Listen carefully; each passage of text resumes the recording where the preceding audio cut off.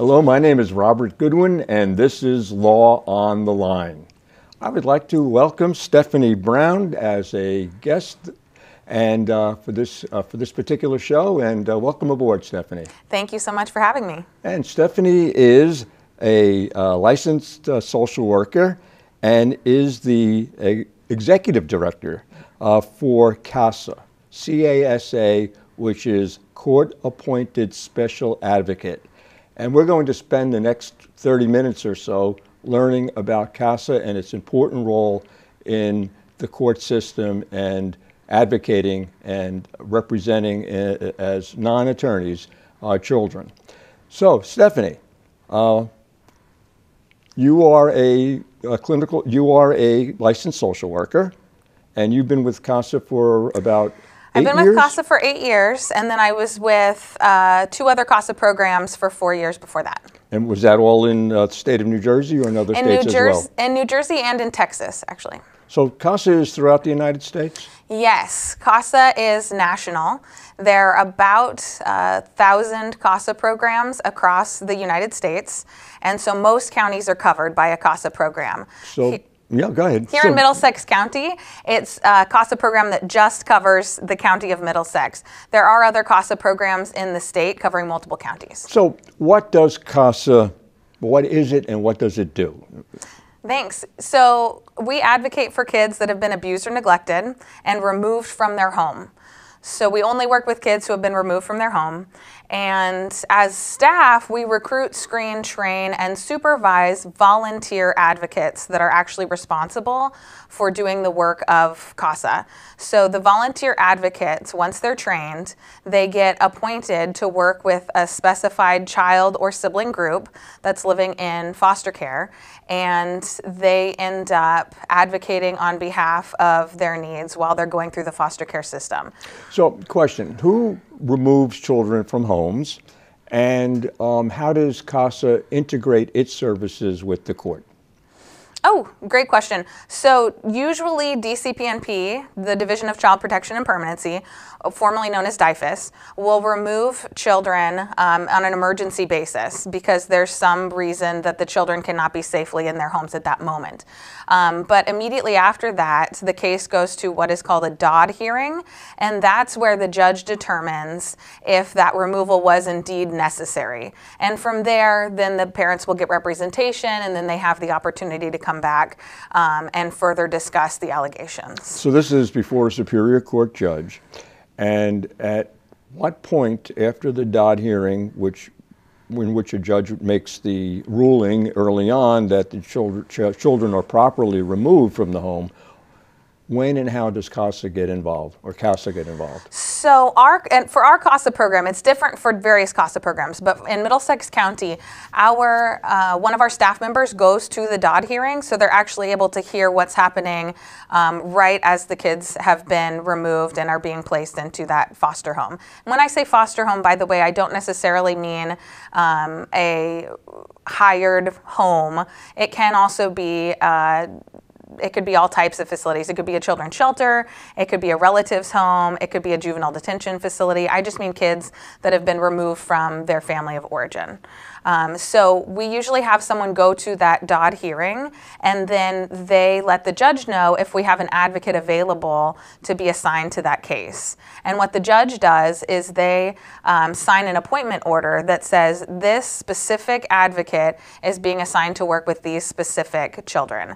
And the appointment order is pretty involved. It gives the CASA advocate the opportunity to gather any kind of information about the child that they might need to. They're actually able to gather information that's educational and health-related information that would be typically protected by, FERPA or HIPAA. So you're talking about non-attorneys who, or maybe someone who's a volunteer, may have been an attorney or could perhaps even actively practice in another area of the law. Number one, how do you become a CASA volunteer? And then how is the training given? So first of all, you hit on the fact that we have all different kinds of people that are CASA advocates, which is an important note to make because you don't have to have a specific background, although we do have some that are attorneys or retired social workers, retired teachers. So CASA advocates come from all walks of life, and they get trained through a pretty extensive training process. So they actually are screened first. They have an interview. They have background checks. And this is done by whom? By the staff members of CASA. And how many staff members do you have in So we have Middlesex? 6 staff members. It's a relatively small staff. We have over 100 volunteer advocates. Oh, okay. So And go ahead. they're committing 10 to 15 hours each month of volunteer time, those advocates are, to make sure that kids' best interests are met. So it's relatively little staff time compared to all the work that the volunteers are doing. So a volunteer is assigned to a particular case. Mm-hmm. And that's after that volunteer has been trained. Mm-hmm. Just describe briefly for our audience what the training consists of. Sure. It's a 35-hour training, and we're actually holding our fall training now. We hold it 3 times a year. And so the next one will start in February for folks who might be interested. Is this virtual or is this in person? It's both. Okay. We have in-person sessions once a week and then virtual homework in between those sessions that make up the 35 hours. And these are held in your office? It's actually held in Sayreville at the Fire Academy. Oh, okay. So they've got a nice venue there for us. They have nice classrooms there. Mm-hmm. I've been there before. Okay. Go ahead. Yeah. So our training actually covers everything from how the family court system works, the history of child welfare, cultural competency and humility, to how to work with families dealing with specific issues like poverty, substance abuse, mental illness, domestic violence, etc. That's a comprehensive array of topics that you cover.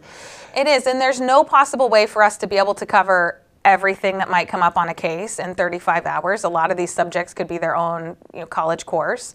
So we provide each advocate also with what's called a peer coach after they finish their training class.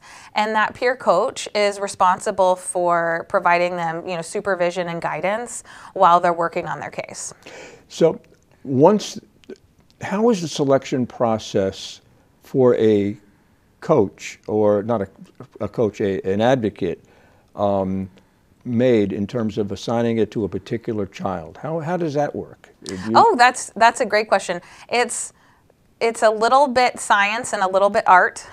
Okay. So it depends on what cases have come in. And we're always in need of more Spanish-speaking volunteers and more bilingual volunteers. And so folks who are bilingual, obviously they're going to get matched to a case that has that specific language need. But we also have situations where someone might have special expertise or background in a certain age group, or maybe with kids who are autistic or kids who are facing substance abuse issues, or whatever it might be that they have a background in. We will try and match them to a case where their special knowledge will be utilized. Not everyone has that kind of special knowledge, but sometimes a child might be more comfortable working with a male or working with a female, or maybe they're comfortable with someone who's a little closer to them in age, etc. And so we also try to utilize, we look at the needs of the child and the wants of the child as we make that match. And are there age requirements for volunteers, or minimum and maximum ages, or open to all, I assume, over the age of 18 to? Right, it's actually the age of 21. 21. And it's no maximum age. Okay, we love good. working with people of all ages. Now, the children who are a part of the program, where does the CASA volunteer meet them, and how many times does a volunteer meet with the family or the child in particular? Just go into that a little bit further, so hopefully we can recruit some volunteers from our Yes. general listening public and who would like to participate in this really worthwhile program. Give us a little idea about what a CASA volunteer does in the course of the month or two that they may be with the family. And I'm speculating that it could even be longer. Yes. So on average, our cases actually last for about 18 months. So it's quite a process. That is a process. And we get to know the kids very well. So the advocate is responsible for visiting with the kids at least once a month. And then they also talk to teachers, health professionals, therapists, biological parents, foster parents, caseworkers, anyone who has an important perspective on the needs of the child. And they gather all that information together and put it into a court report. These cases, yes, these cases go in front of the judge every 2 to 3 months. And so they'll compile a report that paints a picture of what's going on in the child's life for the judge and present that to the court at every hearing. And it's actually taken into evidence. It's taken very seriously. The judges actually accept the vast majority of our recommendations, over 95% of them. And they read through all of the recommendations and the report, and they ensure that everything that we've put in there is being addressed.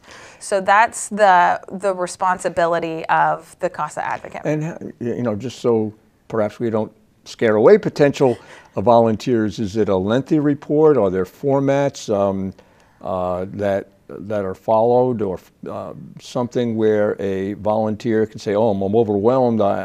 This is like writing a term paper for college."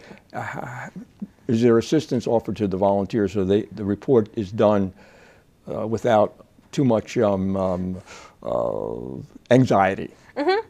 It's definitely a point of anxiety for new volunteers, but we help to coach them through that. So the report is only 2 to 3 pages. Oh, okay. And it's really meant to describe what's going on in the child's life. And there is a lot of training in that 35-hour training class related to how that report looks. Trainees even write a sample report. And then when they are working on a case of their own, we have their peer coach available to review their court report before it's actually submitted to the court. So there are a lot of supports in place. Now, at what point is the report submitted to the judge? Is this at the point in time when a judge has to make a determination as to perhaps make a finding of abuse and neglect, or something? Or at what point? Mm-hmm. So we're not responsible for researching whether or not the abuse or neglect occurred. That's left up to DCP&P, but as there are ongoing issues on the case, we bring those forward to the judge. So a lot of times the kids will have needs in between these hearings, and that's why they're heard every 2 to 3 months, because things come up for the kids. Maybe the child was moved from one placement to another, but we're trying to make sure that they at least can stay in the school, that their school of origin, where they're doing really well, getting good grades, succeeding. Maybe they haven't seen a sibling of theirs who got placed in a different placement for 2 months. Well, we're going to bring that up and say, this child wants to see their sibling, let's make it happen. Maybe they have been involved in ballet or soccer or some kind of extracurricular, and they want to get engaged in that again. We're going to bring that up at the hearings. So it's advocating for all of those things that a concerned parent would be looking at, but in this case, unfortunately, there's not a concerned parent available to perform that role for the kids. And how many are there interim reports, in other words, or is there only one final report? It seems like you're going back to court every few months, mm-hmm. and each time you go back, there is an interim report mm-hmm. showing the child's progress or children's progress? Yes, and toward the end of a case, we will make recommendations for, in that report, about where the child might live permanently. And so there have been times even where we're recommending maybe a relative that no one else has identified in the case. And sometimes we make, recommendations in a child's case that might really change the course of their life. So we are making recommendations all throughout the case related to any aspect that impacts their well-being, but we are also making recommendations about the final outcome of their case. And how does CASA, during the course of this process, which is before the court in I guess we call that the FN court, the part of the family division. Yeah, it's called Children in Court is the particular docket, and it is an FN case, which can become an FG or an FC. It may become that, mm-hmm. but how does CASA interact with the attorney that's appointed or the GAL for the child, the guardian ad litem. We work closely with them. They unfortunately have very, very large caseloads and can't always spend as much time getting to know the kids as our CASA advocates are able to, since they're working with just the one child or sibling group. And so a lot of the law guardians will rely on the CASA report to make some of their recommendations and rely on the relationship that the CASA advocate has built with the child and the information that they've been able to gather. And the Office of the Attorney General represents DCP&P. And I know sometimes it's an adversarial proceeding between DCP&P and perhaps the attorneys that represent the parents. And what role does CASA have with respect to the parent or parents who have temporarily and maybe permanently lost custody of their child? So it's one of the important jobs of the CASA advocate is to talk to the parents, because we need to gather information about how they're doing, what they're learning, how they're setting their home up, hopefully for reunification for the kids. So that is one of the important jobs of the CASA advocate. But certainly there are times where there is, like you said, an adversarial type situation. Sometimes we're saying this child isn't safe to go home when the parents want the child home. And the parents have an attorney perhaps representing them. Right, it can become a challenge. And we do visit with the parents and with their attorneys, and we try and let them know where our perspective, what our perspective is and why that's our perspective. And our perspective is based solely on the best interest of the child.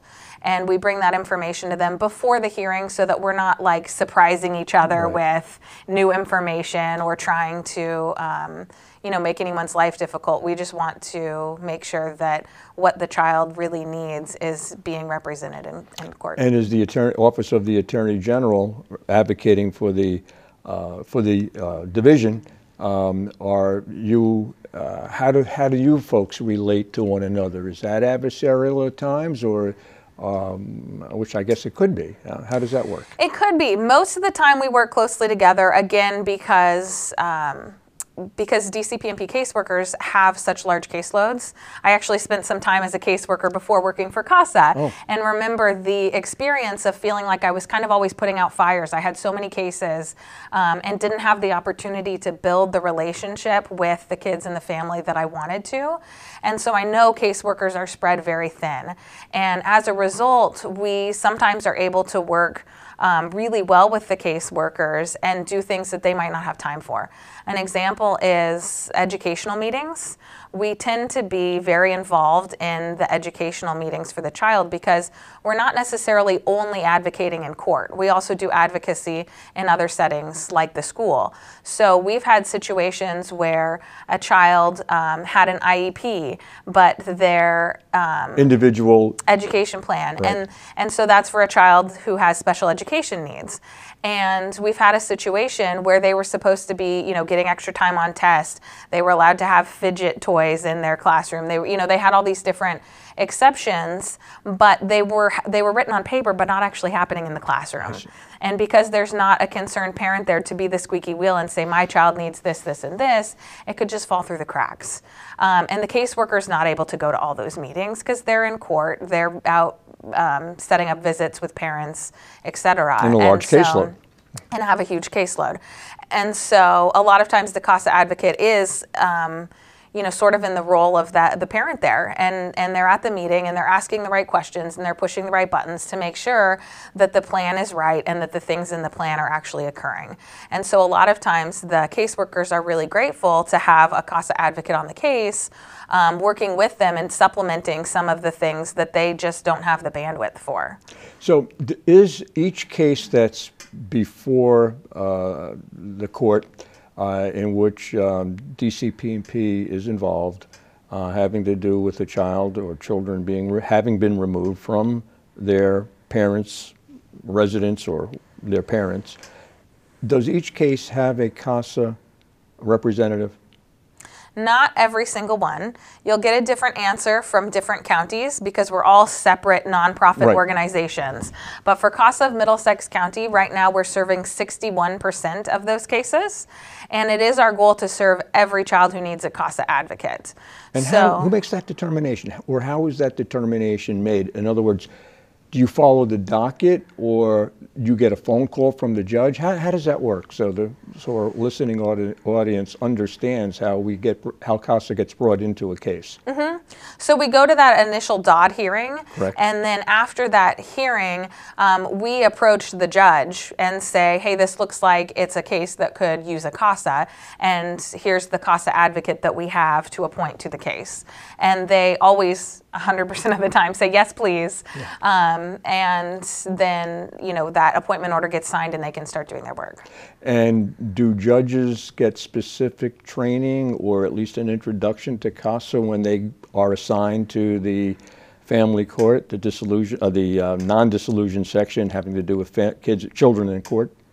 Not necessarily, but what we do is we set up meetings with new judges as CASA staff so that we can get to explain the role. And what we've found is that a lot of the a lot of the judges have had such an exceptionally good experience with CASA that they kind of pass along to the next judge, hey, CASA is going to be an important resource for you.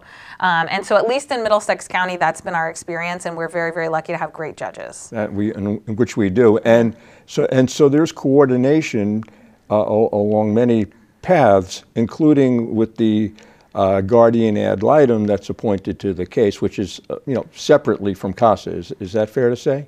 Yes. So the guardian, so the law guardian is typically what we call. Right, the law guardian, that's correct. The attorney for the child, their responsibility is to advocate for what the child wants. And so we find that a lot of times what the child wants might be in line with what's in their best interest, and sometimes it's not. Right. And so that's one of the important reasons that the CASA advocate is part of the case, is to bring to light things that might be important for the child that the child isn't necessarily, not always even in favor of. Now, importantly, CASA needs funds to keep going, because you're a not-for-profit agency, correct? So talk about that, and what kind of support do you get from your funding sources and from the court, if anything, from the state? So we do get funds from the state. We also get funds from the federal government through Victims of Crime Assistance Fund. We also run a lot of fundraisers, and folks can find out about upcoming fundraisers on our website. And can you give our audience the benefit of your website? Yes, casaofmiddlesexcounty.org. Okay, that's easy. All right. Or I can be contacted at Stephanie@casaofmiddlesexcounty.org is my email address. Okay, so let's talk about funding sources again. What you get money from, or CASA gets support from? Right. So we also get some corporate donations. And so we're always looking for corporations in the area who might be interested in sponsoring an event or sponsoring, sponsoring a child. It takes about $1,900 to support one CASA advocate working on a case with one child for a year. And so we're always looking at that number as kind of our basis for fundraising. And we certainly will continue to operate fundraisers throughout the year and appeals throughout the year if folks want to get in touch about that. And at any current time, what is the caseload here in Middlesex County for CASA? How many cases are you handling at any given time? So last year we served 202 kids. And we're looking to increase that to about 300 in order to serve all of the kids that need a CASA advocate. And so we plan to do that over the next 3 years. That's our goal. And it's definitely within reach if we continue to spread the word about CASA and have folks applying to be CASA advocates. In my notes, I'm just looking at, can you share an example of how CASA impacts a case? Yes. So what would be well, give us the example that you were thinking of when you asked me to ask that question. I have so many examples. Go ahead. But one recent one was over the summer. We had a situation where a child, young boy who's severely disabled, was going to summer school, and the school bus dropped him off outside of his house an hour early when no one was home and left. And so this is the kind of situation that a parent would normally address, but there was no one who was prepared to deal with this. And so You say dropped him off? Dropped him off outside of his house, his guardian's house. Oh, his guardian's house, okay. And no one, sorry, I might have said parent, but definitely guardian. And so there was no one home, and this child, this school-age child with disabilities, was outside alone. So the CASA advocate was contacting the school, trying to organize a better system. It ended up that the bus driver got retrained, and they ended up putting a paraeducator on the bus to work one-on-one with that child and make sure that he's getting home safely and that he is safe on the bus. So did CASA investigate as to why a guardian wasn't at home at that time? Was there It was the bus driver dropped him off an hour early. An hour early. So That of course why. the guardian wasn't there. Right.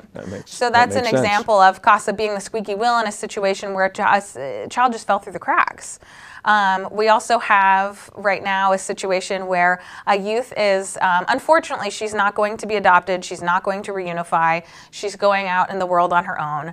And our CASA advocate. Is she 18 or close to 18? She is. Mm-hmm. And we have one more minute. So okay. Go ahead. What happened? So our CASA advocate is actually working closely with her to set up her house. So that's kind of a fun, happy ending for them. But they're sourcing from all different kinds of resources that the CASA is aware of, different items for her house to make sure she's all set up with her dishes and her plates and everything. Now, does CASA get involved with children who are not in the system, so to speak? No. Okay, so every child has a docket number and case assigned to it, so to speak, through the court. Yes. Okay. And what do you see the future of CASA to be as an integral part of our system? So we are working to work with all the kids that need a CASA advocate, as I mentioned, within the next 3 years. And we're also working closely with the DCPNP and the child welfare system as we move toward ensuring that kids can be home. Foster care is really meant to be a very temporary solution, and preferably kids are going to be with family members when they're in temporary care. And so we're working closely with DCPNP and with the courts to make sure that kids can be with family whenever possible. And how about the attorneys who work very hard, and I know representing the interests of the children? Are they all aware of what CASA does, and what about information to the general bar, who maybe does family law but doesn't get involved in the abuse and neglect cases or the other children in court cases? Mm-hmm. So most of them are finding out through presentations that we make, individual connections. There's not necessarily a particular system in place to inform them about CASA. But as I mentioned, we work very closely with the law guardians, and so they become very familiar with us quickly. Well, thank you so much, and I am going to make sure that we get you back on a seminar for the members of the family section of Middlesex County Bar Association, so we could spread the word and more people and more attorneys learn about CASA. Thank you so very much. And I thank you, Stephanie, for a very, very enlightening program. Wonderful to be here. Thank you.